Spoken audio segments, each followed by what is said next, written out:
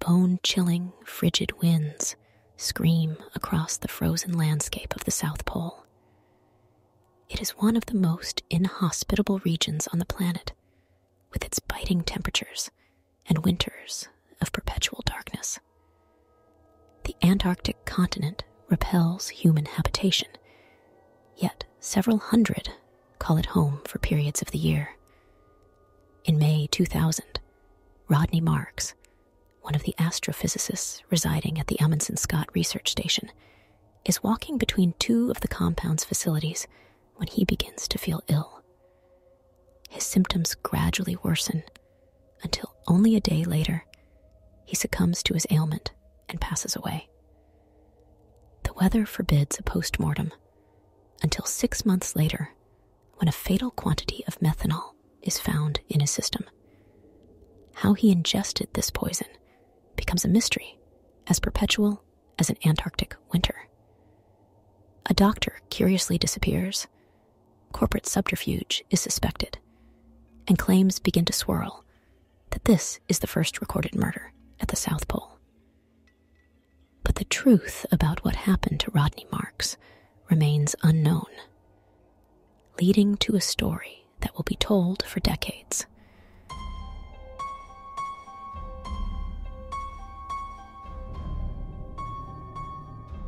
The ferocity of the Antarctic winter.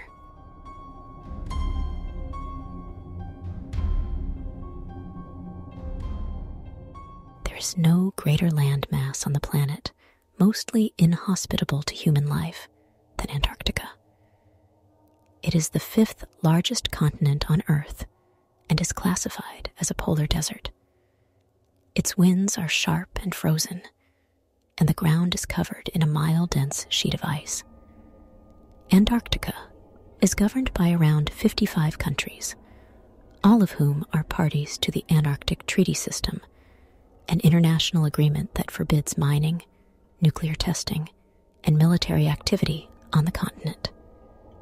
Countries such as Argentina, Russia, and China have large presences on the landscape. The United States also operates research facilities, including the Amundsen-Scott South Pole Station. It is here where the mystery of Rodney Marks's death begins. Named after Roald Amundsen and Robert F. Scott, the first two people to lead teams to the South Pole in the early 1900s, the Amundsen-Scott Station is located at the southernmost tip of the United States jurisdiction on the continent. It is operated and maintained by the Office of Polar Programs, a subdivision of the National Science Foundation. Some operations are also contracted out to Raytheon Polar Services. The station is the only habitation on Earth that is entirely shielded from the sun for 6 months of the year. Overnight, temperatures can drop to as low as -73°C or -99 Fahrenheit. During these winter months, fearsome storms regularly erupt, producing dangerous blizzards and gale-force winds that ravish the landscape. But in the intermittent periods, the location's true beauty can be seen. The sky becomes clear and littered with excellent astronomical opportunities. The brutality of the cold may be enduring, but the respite periods are a thing for the imagination. The Amundsen-Scott facility has been expanded since its initial inception in 1956 to comprise a wider array of buildings, including power plants, a clean air facility, and a geodesic dome at its heart. A symbolic pole lies within the compound's grounds, marking the geographic location of the Earth's magnetic south. The station's resident staff occupy living quarters in the dome for the time they are there. During more recent winter periods, lasting from March to September, staffing levels may only be as high as a few dozen people. In May 2000, as the bitter winds of winter had already begun to set in, the station was populated by 50 people, including an astrophysicist named Rodney Marks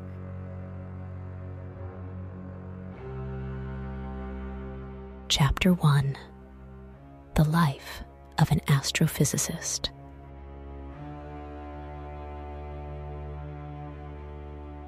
Rodney Marks was born in 1968 in Geelong, Australia.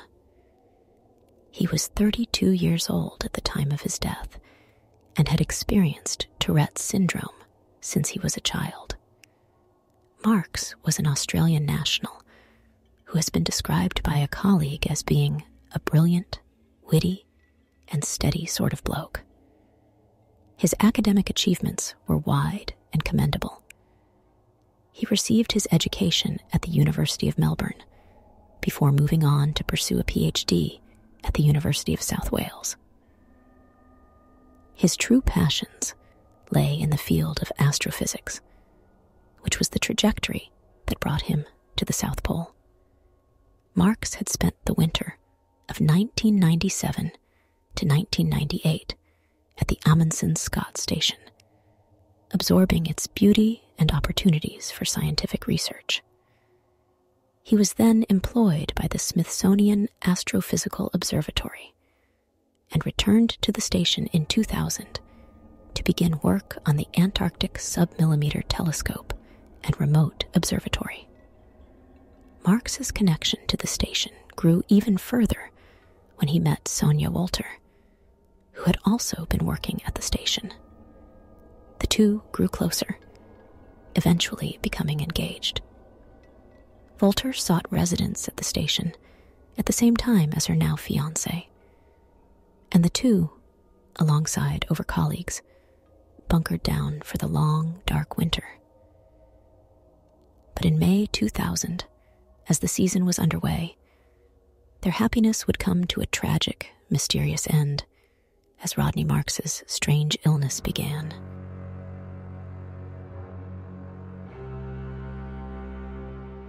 Chapter 2: The Timeline of Rodney's Illness and Death.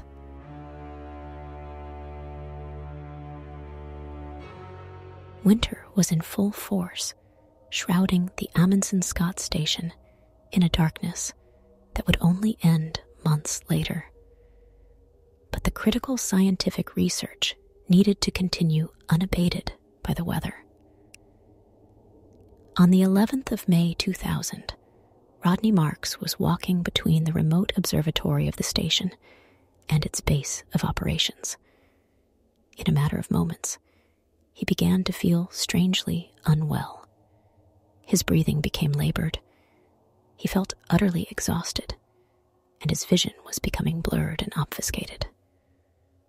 Worried, he visited the station's medical doctor, Robert Thompson, who was stumped by Marks's ailment. He suspected that alcohol withdrawal may have been the culprit, as Marks was known to be a heavy drinker. But instead, he opted to reassure his patient and send him on his way. A day later, at 5:30 a.m., Marks awoke to the horrifying realization that his symptoms had not only persisted, but worsened. He began to vomit blood, and he experienced great pain when moving his muscles and joints. His eyes had also become excessively sensitive to even the low wattage light of the station's bulbs, necessitating the use of sunglasses. Panic-stricken, Marks made his second visit to Dr. Thompson. His diagnosis was that Marks was experiencing a panic attack, and the treatment was the administration of a sedative injection, allowing Marks to get some well-needed rest. This notion, however, would prove fruitless. Hours later, Rodney Marks returned to the doctor for the third and final time. His unusual symptoms were continuing to get worse, and he was now in a state of abject terror. Hyperventilation had set in, making treatment problematic. Dr. Thompson then administered another injection to his patient, one dosed with the antipsychotic known as Haldol. Thompson would later testify that such medication was necessary due to Marks's erratic and panicked state. But 45 minutes after this treatment, Marks experienced a severe cardiac arrest from which he did not recover. In the space of 36 hours, Rodney Marks deteriorated from good health to death. The illness that ended his life remained undiagnosed and would continue that way for the next 6 months. The harsh Antarctic climate forbid the movement of Marks's body from the station to the mainland. Planes could not land or take off in the exceptional blizzards that were cold enough to freeze the engine fluid in a matter of moments. Thus, an autopsy was not immediately performed, and Marks's body remained in frozen storage for the entire winter period. When word eventually leaked into the wider world about his death, the National Science Foundation released a statement saying that Marks had apparently died of natural causes, but the specific cause of death has yet to be determined. Media outlets across the world latched onto the story, dubbing it the first murder at the South Pole. The true cause of Rodney Marks's death was held in limbo until his body was able to be extracted to Christchurch, New Zealand in November 2000. Spring had begun, ceasing the dark months and cold storms and illuminating the continent once more. As it turned out, however, his death had been the result of entirely unnatural causes.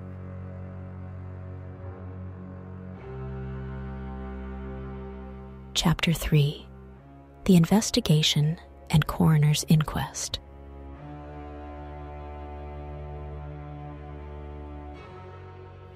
The initial post-mortem. Once Rodney Marks' body had been successfully transferred to Christchurch in November 2000, the long-awaited autopsy could finally be performed. The results were illuminating. The doctor noted the presence of 2 mysterious injection sites on Marks' arms, but no detectable presence of illegal drugs in his system. Whether these were the result of Dr. Thompson's failed treatment attempts, or if they were present before that day, is unknown. More critically, however, the truth of how Marks had died could finally be determined. It had not been an aneurysm, as some had first suspected, but a fatal dose of methanol. The chemical was widely available across the Amundsen-Scott station, as the solvent was present in cleaning agents used to sterilize scientific equipment. Marks had ingested a dose of approximately 150 milliliters, enough to fill a small wine glass. How he had come to ingest such a large quantity was a question the post-mortem could not answer. The initial analysis of Marks's body came simultaneous with the original theory that Marks had distilled his own alcohol and accidentally poisoned himself with methanol. He had apparently been known to be a heavy drinker, and there were no immediate signs that foul play may have been involved. There were issues with this theory, however, which we will discuss later. In the meantime, once the post-mortem had concluded, both the United States and New Zealand agreed to hold a coroner's inquest to firmly examine the facts of Marks's death. First, however, there needed to be an official police investigation. This would come to uncover some interesting and pertinent details about Marks's perplexing death. The detective's investigation. The onset of the official investigation would eventually begin, but it first highlighted the issues around the governance of Antarctic territory. The base, and most American operations on the continent, was located within the Ross Dependency Territory belonging to New Zealand. Supplies to the station were also dispatched from here. This occupancy has not been questioned by the United States government, but but it has also never been formally acknowledged. There were issues regarding which country would conduct the investigation, but it was ultimately determined that the New Zealand police would undertake the inquiries. Detective Senior Sergeant DSS Wormald Grant at the New Zealand Police was assigned to the case under the direction of the Christchurch coroner, Richard McElry. The U.S. did not object to this directive, and the investigation could proceed unhindered. One of Wormald's first lines of inquiry was to determine the intent behind Marks's death, specifically whether he had committed suicide, fallen victim to an accident, or been killed. Suicide was immediately ruled out.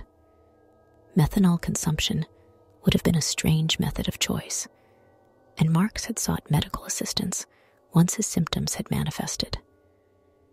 He had entered a new relationship which appeared to be going well, and his academic achievements had not declined. Marks also had no financial issues that would have explained potential mental health difficulties.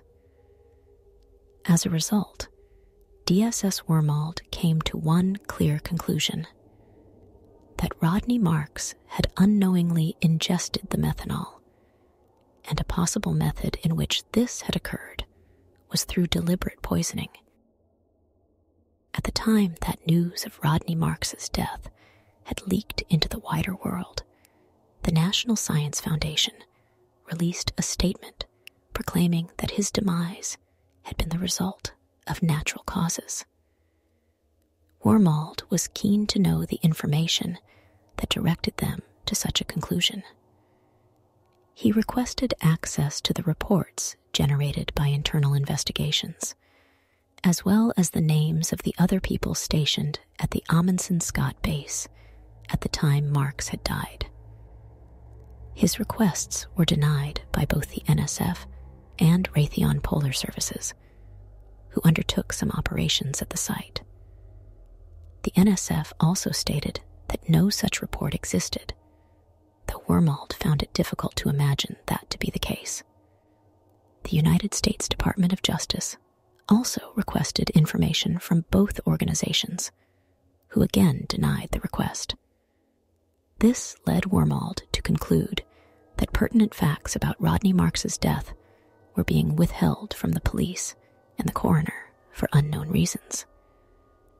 Wormald's requests for the names of other staff at the base may have been denied, but the matter did not end there. Their names eventually became known after a roster of the station staff was obtained over the internet, although by whom I cannot determine. 49 people were on the list, and most of them were American. Face-to-face access was clearly difficult, so an alternative method was devised. The New Zealand police constructed a questionnaire and sent it to everybody on the list. According to The Guardian, only 13 people responded. Wormald later told a local newspaper that he believed Marks's colleagues were hesitant to come forward out of fear that their employment would be threatened if they did. The information from the questionnaires that were received was unfortunately minimal, leading to a vacancy of relevant leads on which to work. DSS Wormald's investigation significantly slowed down as the flow of information began to cease, but it never came to an official end, which remains to this day. Despite the lack of cooperation by most parties involved, his overall conclusion remained the same. Rodney Marks had unknowingly consumed the methanol that killed him. All that remained was for the coroner to reconvene the investigation, although some time would pass before that day would arrive. The coroner's inquest. The Christchurch coroner, Richard McElry, reconvened the investigation into Rodney Marks's death in December 2006. One of the key issues brought up during the proceedings was the treatment Marks had received from Dr. Robert Thompson, the medical practitioner stationed at the Amundsen-Scott base. Marks had visited him 3 times during the rapid development of his illness.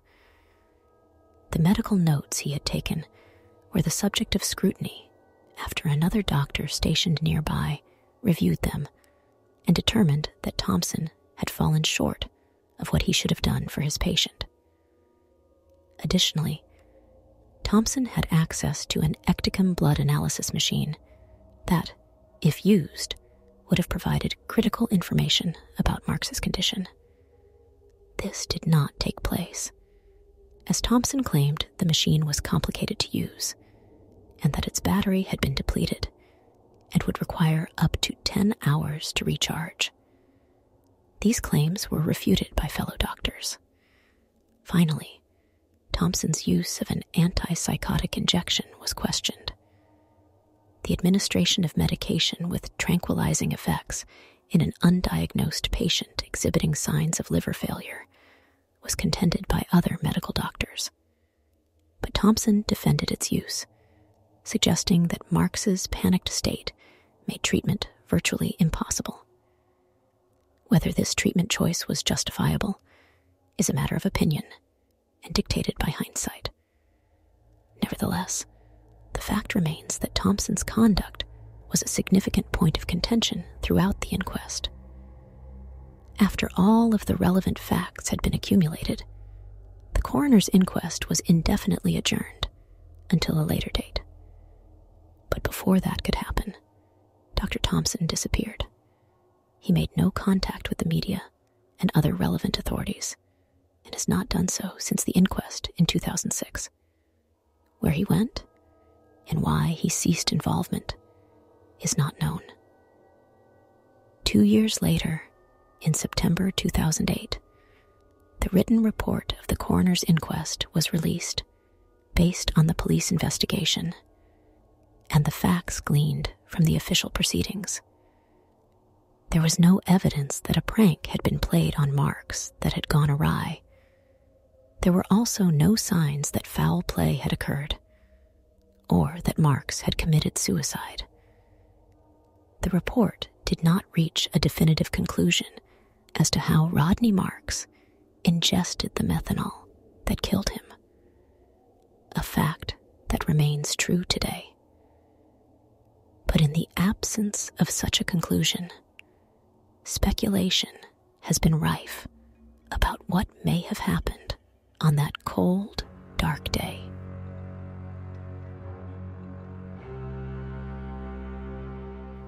Chapter 4: The Theories Behind Rodney Marks' Poisoning.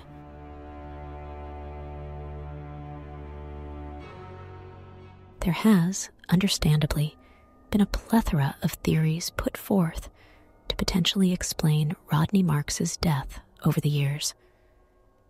One of the most prevalent ideas is that Marks may have accidentally consumed a fatal dose of methanol during the distillation process of homemade alcoholic spirits. Such activity was reportedly common at the facility amongst the many scientists stationed there, despite the wide availability of alcoholic drinks. Both methanol and ethanol, which is far less toxic, were used during this process, but both are colorless and almost entirely odorless. They may have been indistinguishable from one another, leading to a potential mix-up. This is substantiated further, as DSS Wormald's investigation uncovered information that suggested Marks's laboratory workspace was disorganized and messy. Bottles of lab agents were reportedly strewn between dozens of empty alcohol bottles. Plus, Marks had apparently been known to be a heavy drinker. If he had been slightly drunk at the time, the chances of him making a fatal mistake would have been increased.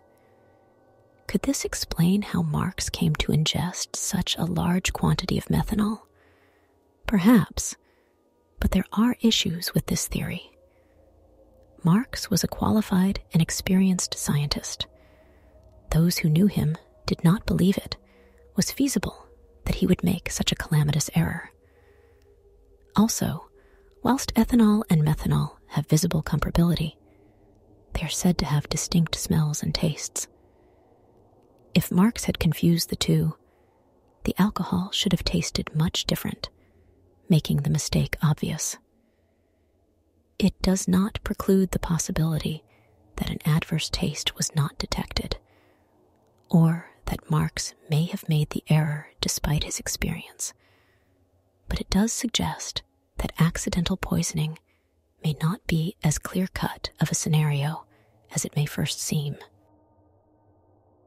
A second prominent theory regarding Marks's death is that he deliberately consumed the methanol. Living in such extremely remote regions brings with it the understandable sense of complete isolation and loneliness, precursors to depressive episodes that may lead to suicidal ideations. Potential occupants at Antarctic research stations are reportedly physically and psychologically screened beforehand, but the strength of these tests is not known. It has been speculated that Marks may have knowingly consumed methanol either to kill himself or to become sick enough to be sent home. But again, this is problematic. Marks had spent time at the base before, so he was well aware of the effect the location could have. Also, if he had wanted to be sent home, there were far easier ways to fake an illness to achieve this purpose. But perhaps the biggest problem with this theory is that Marks sought medical attention once his symptoms began. If he had knowingly consumed methanol, it is difficult to see why he would do this. Finally, many people have speculated that Marks was, in fact, a murder victim. The media quickly ran with this theory, suggesting that the case may have been the first killing at the South Pole. Others have agreed with such a suggestion over the years, including DSS Wormold, who has always remained steadfast in his belief that Marks unknowingly ingested the chemical. If Marks had been murdered, it would be difficult to construct a suspect pool or posit a motive. The colleagues he had been stationed with at the time have since scattered across the globe, and much time has passed since that day. Because of this, it is difficult to speculate whether this may or may not have been the case. We don't know what happened at the base in the days and weeks before Marks died, nor what happened afterwards. The accuracy of the theory, therefore, remains unclear, but it has not prevented it from becoming one of the most popular suggestions amongst those familiar with the case. 22 years have passed since Rodney Marks sadly succumbed to his illness within the cold, ice-ravished walls of the Amundsen-Scott station. His body was buried at the Belbrae Cemetery in Mount Dunedin, Victoria, in his native homeland of Australia. A mountain in the Worcester Range was also named Mount Marks in his memory. It stands tall at 8,530 feet and has a plaque erected at its base bearing his name. Another memorial was created in January 2001 and resides at the South Pole. Sadly, however, we are no nearer to determining exactly how he came to consume the methanol that prematurely ended his life. Perhaps one day the speculation can end, and his family will finally have the answers they have sought for so many years. Until then, his mysterious death will continue to remain unsolved. Thank you for watching this video. This case has always fascinated me with its myriad of twists and turns. The thought of something like this happening in a place as remote as the South Pole sends chills down my spine. I hope you have enjoyed me narrating this case for you. If you have suggestions for future cases I should cover, please leave them in the comments below. Also, don't forget to subscribe so you don't miss out on any of the future videos I've planned. Once again, thank you for watching, and I will see you next time.